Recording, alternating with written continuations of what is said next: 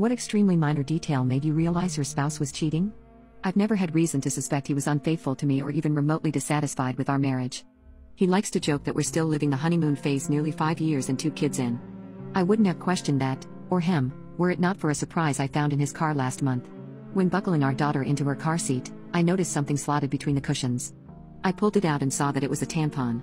This wouldn't have been so unusual had I not had an IUD that has stopped my period for the past year. I didn't even recognize the wrapper style. I brought it to my husband's attention.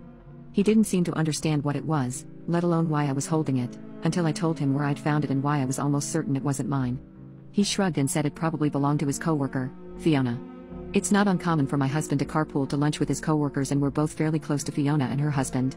So I figured it was entirely possible the tampon had slipped out of her purse whenever he had driven with them or offered her a ride. No big deal. I put it out of my mind until we had dinner with Fiona and her husband a couple weeks later.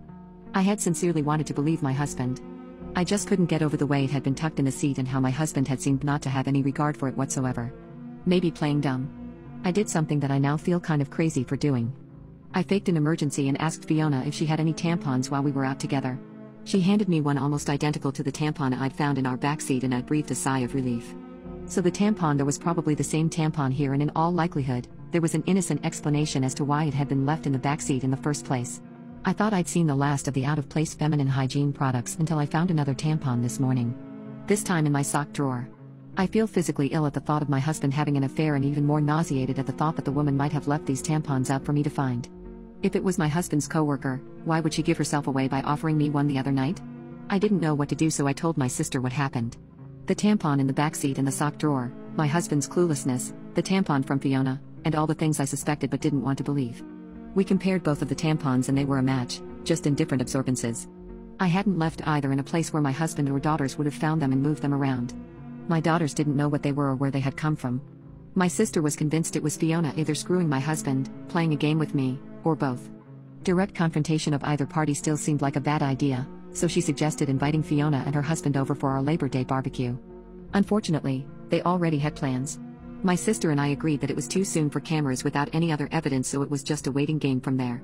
Watching my husband for any changed behavior, our house for any misplaced items, and even the girls for any new friends they might have met. My sister's husband was adamant on this last point, and partly why he was inclined to believe that the tampons were harmless. If anything had been happening in or around our home, he said, it would be nearly impossible to keep it from me and the girls. I felt a good bit of consolation in that. It wasn't until my younger daughter came down with something last week that I felt any differently. I wanted to be the one home taking care of her, but my husband insisted that I stay at work while he stayed home with her. I was okay with that. My sister and her husband figured it was a good sign that he would take the time off at a moment's notice.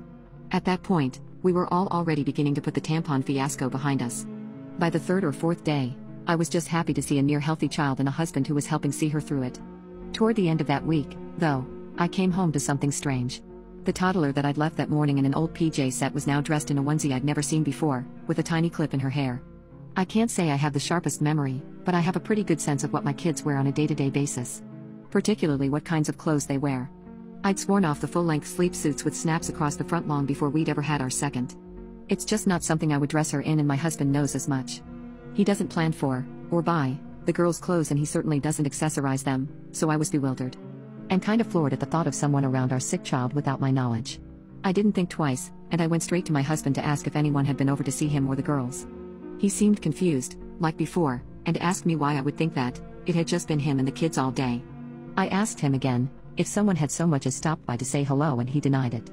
He told me to calm down. I might have lashed out and come forward with the accusations right then and there, but our older daughter was in the room and she sensed something was up.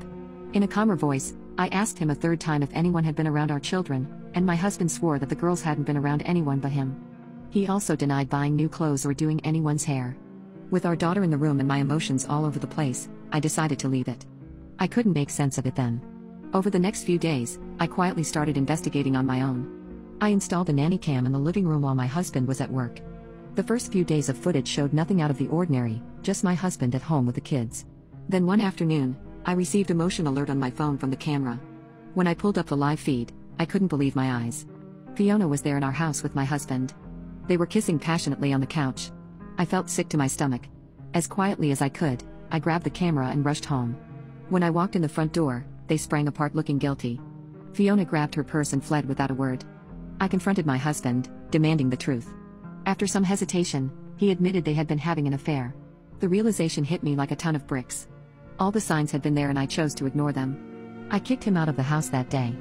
In the following weeks, I filed for divorce. I was done protecting him and living a lie. It turned out the kids had met Aunt Fiona on multiple occasions when she came over while I was at work. Through the divorce proceedings, I gained full custody. My husband tried to apologize and beg for another chance, but I had lost all trust and respect for him. In the end, the tampons were the smoking gun I needed to bring his deceit into the light of day and get out of that miserable marriage once and for all.